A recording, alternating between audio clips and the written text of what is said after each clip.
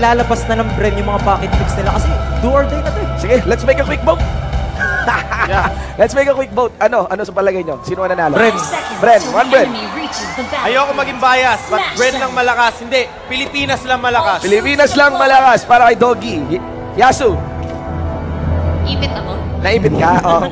Kasi I've seen that Lunox play kahapon. They defeated Luber. So this time, awayin nyo na ako, pero I'll go for Luber. Okay, Luber. Resolution. Resolution. Resolution, I mean. Okay, Sorry. ako yung nagtanong, so hindi na ako boboto muna.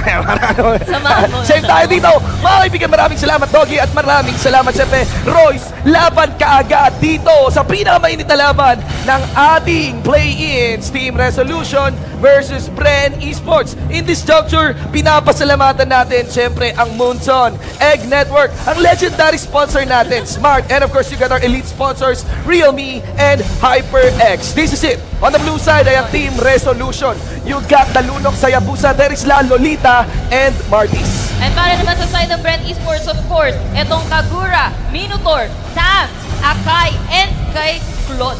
Okay. Unang laban sa pinakamainit na series, narinig niyo lahat ng insight namin. Again, makikita niyo to, home court advantage, teritoryo ng Pilipinas, pero remember na big challenger pa rin ang Resolution.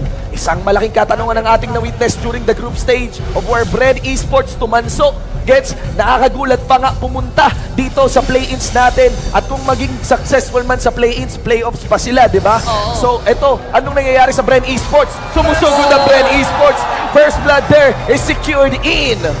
Grabe naman. Nakuha nila yung Terista pick. Just like I told you so kanina, merong flaw dito yung Terista ng Team Resolution.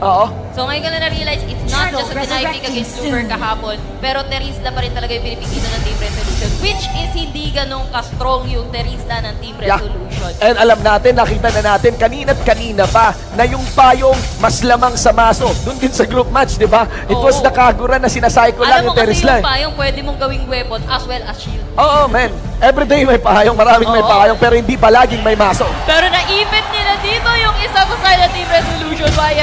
Medyo nagtender ka to, pero that follow up with the shooter sa oras. Mapapatay nila dito si Hayes in the form of Terista, and transitioning agad dito sa Turtle. Siyempre. Sa side ng Team Resolution. At napakabilis niyan, pero remember na hindi basta papatay ng mga taga-BREN. There might be another steal. Goes for Yuji. Pero Eugene, medyo si Coco, medyo naipit, pero nagamit na yung penalty zone na walang tatamaan. Pero natilon, Fury on board. Beto, medyo nag-tender ka doon, namang ka ng flicker to the side ni Pain. Medyo mali yung kanyang trajectory dito para kay Lolita, pero mababa yung side ng BREN eSports. Pero Hayes, sinahabol nila dito. Hayes, tamang talon lang. Reebok, nearly dead, dead. Pero na-stun nila dito, Yuji na psycho. Inaabot siya dito ng DK44. Pero Yuji, I believe he's still gonna leave. Medyo touchdown. Yuji, wag ka na masyadong mag-stay dyan.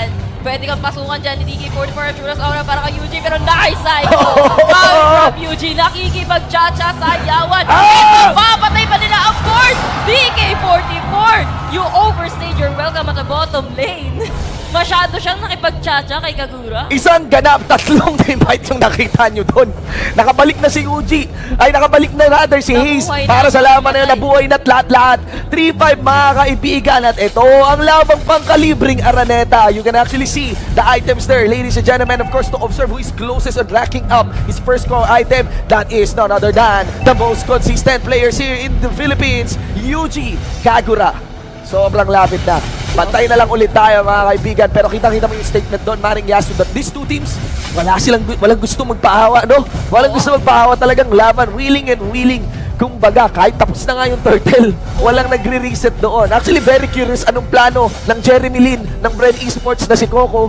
I think may split naman siya, no? Nandun naman sa may bandang baba. So, same story para kay Coco dito. You know, on the ISO plan. Pero mas masama ngayon si Coco with this Claude. Tamang face check lang sa kaita mo, pero that's gonna be Pain. Ayaw mo initiatean yung isang Minotaur dito. Tangke out with him, no one Fury, pero nice dodge coming from Lunos with that brilliance. Munti ka na rin siya matamaan doon din. Yapi.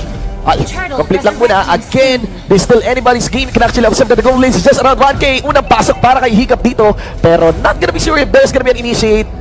pwesto lamang din si YM66. Mapapansin mo, Maringasu, na malaki ang kanilang i-invest na pwersa dito sa may top lane side near the turtle. And there's gonna be a cut. This is gonna be a fight. Napabagsak nila yan. Arturo's aura coming from this Martis as well.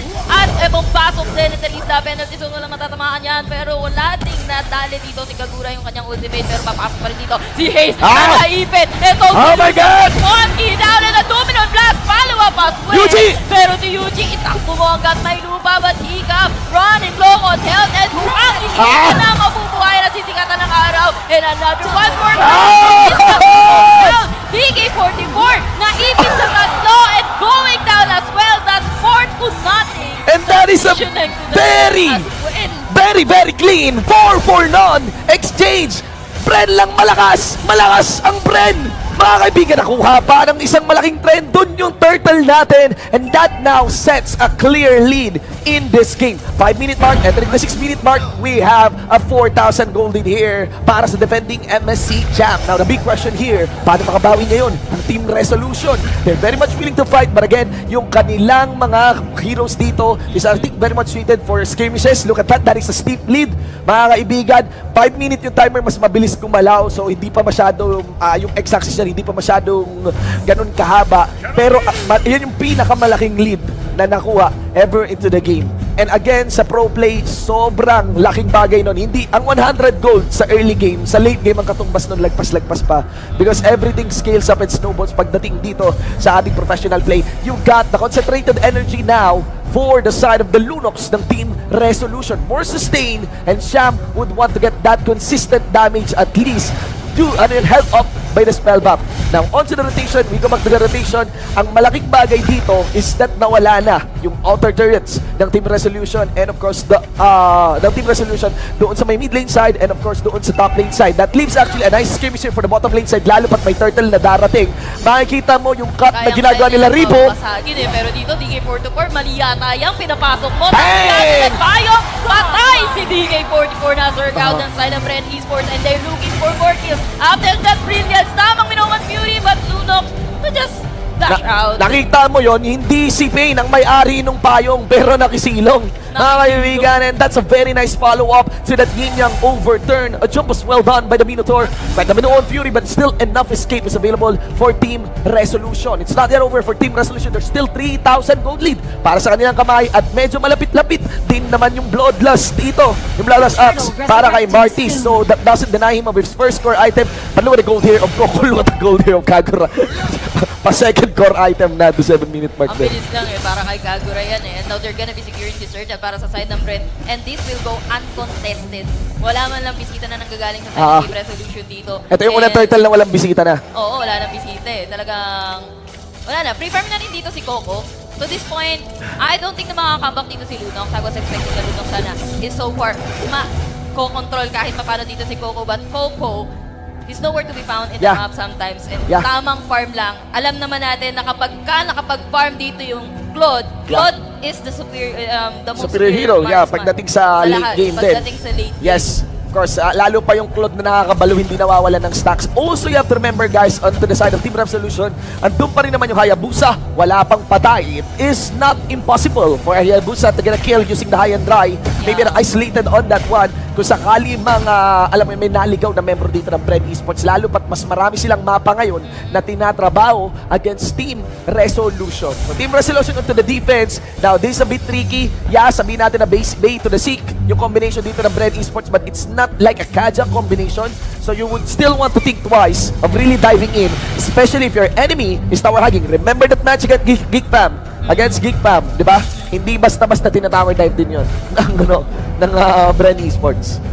Pero sa side ng Resolution dito, ipit na sila talaga eh. At this point, Eren, as a Hayabusa, you would want your Hayabusa na nagpe-pressure ng mga lanes. Pero hindi siya makaporma kasi may tabs dun sa ibang lanes. And then the rest of his team needs his help. Wala na rin siya mapag-farman dito kasi controlled na yung jungle nila eh. Bawas na yung mga turret nila. Even the second tier turret at the bottom lane will fall down. Terizla wala nang impact on this game. Terizla talaga ng Team Resolution. Hindi siya ganun kabigat. Hindi nila nahahanap kapag yung chemistry nila on Terizla. Walang title belt si Triple H, kumbaga. Malalaman din naman natin kung mayroong masutan ng Luminon Blast kasi unang Numinum Blast pa lang, hindi lang isang maso yung tatama sa mukha mo. 3 mula doon sa Terisla. May tower dive nga gagawin dito. Wala pa rin turret aggro na kumukonect sa mga taga BREN eSports. It would be an easy. Wala nang magawa yung Team Resolution. They can only watch their towers fall down. Nag-aanay. At this point. Alam mo na lang ginagawa ng Team Resolution dito, naglulugaw na lang. Nag-uubos na lang ng oras dito. Pinapanood na lang nila na bumagsak yung torrent nila. Inaantay din kung sakali. Kasi they would still want to do this. They want at least maybe 1 core na malapit. Ang kakaiba lang dito, ang taas pa rin ng damage to turret. Kahit ang pinapauna ng BREN eSports dito ay ang Akay. Kasama din yung Minotaur because kasama nila si Coco. And Coco is at the top of his game. Anong sinasabi-sabi yung late game lang ako lumalabas? Here I am, 10 minutes into the game with the biggest, one of the biggest contribution dito. Maybe second to Yuji on this match. Late game naman kasi is it's not about the time. It's about the item na nakukuha mo. Tsaka execution na yun pag late game. Pare-parehas na kayo nun eh. Kapag na yung items mo, 2 items on plot, kaya na makipagbalog ko ganyan, one blazing do it and wipe nothing. There's the reset. Max Bite na hindi na i-connect ni DK44. This is gonna be a Martis. Pero mukhang nagdedelegado. Pwede namang habutan nila ng payong, pero hindi nila naabutan talaga. Ito si DK44. And Linyang overturn. Missed the target then. Alright, so the 4-10 para dito sa laro natin. Kita din syempre dito yung lamang ng BREN eSports against Team Resolution. The Lord is pushing into the bottom lane side with no turrets outside the base of Team Resolution. Biggest question is, how can BREN eSports utilize this and how can Team Resolution take the defense against this one? Dahan-dahan lang, may payong dun sa may batang unahan. Meron ding artillery. Look over the dive, the first denial. Terisla sa may mismong harapan. Pero yung Lord dito nakipagbabalik pa rin. Pero Luminant Blast para sa tatlo. Kaso BREN eSports with the go at Fury. Hindi na mamamatay. Para sa na Team Resolution, isa-isang pinipitas. Wala kayong target. Pa rin yan, para sa side ng Team Resolution. Ay nahabol nila dito si Hiccup. Pero BREN, tara, tore lang. Doon tayo, nakaset yung mindset natin. Basagin natin yung tore ng kalaban habang wala pa sila dito. At hindi lang. Hindi lang isa, kundi 2 ang makuha. Baka gawin mo na ng 3 gaya lang sinabi ng aking Reg Yasu dito. At doon lang kitang-kita nyo mismo na bukas na ang base ng Team Resolution. On to the Nexus. And I don't think na magdedel pa to ng Team Resolution. Team Resolution just gonna go say bye-bye. And yung flaws na yan, gamit na gamit ng BREN. Ladies and gentlemen, that's how it's done. Shown by Team Resolution. Nakuha pa rin ang depensa. It's not yet over till it's over, playa. 7-14 dito sa ating score, but it is the big lead here done by BREN eSports of knocking down the objectives of Team Resolution. Nangyayari po talaga yan, of course, when minion waves are getting cleared out, even kung gaano ka pa hype na makakuha ng push at pwedeng fight na fight pa rin dito ang Team Resolution. So, gets hindi pa rin pwedeng huminga dito ang BREN eSports. Nakita na natin to. Nakita ko na yun. We already saw this. For foreign players. Yes. Pero lumaban pa rin. This is kick spam all over again. But this time, this is Team Resolution. Di ba naman. Pero ganyan yung sa kick spam, no? So, parang ano yan eh, memories for BREN eSports. Oo, na deja vu lang na, yan, sa Nexus talaga. So, kung dati ang kalaban ng BREN eSports yung Selena, ngayon yung Nexus na, no? Anyway, let's see. Again, mas vulnerable dito ang Team Resolution, especially with their inhibitor turrets gone. And BREN eSports, this doesn't look like they're forcing things out. There's still enough timer. They still have enough lead to burn against Team Resolution. How will the dive be executed? Pero ito, papasok na nga na tuluyan yung BREN eSports with that Tinoan Fury para sa 4. Penalty zone sa 3, pero focus lang ang kanilang core. That would be BREN eSports taking the game 1. Alam mo anong makulit doon, Yasu?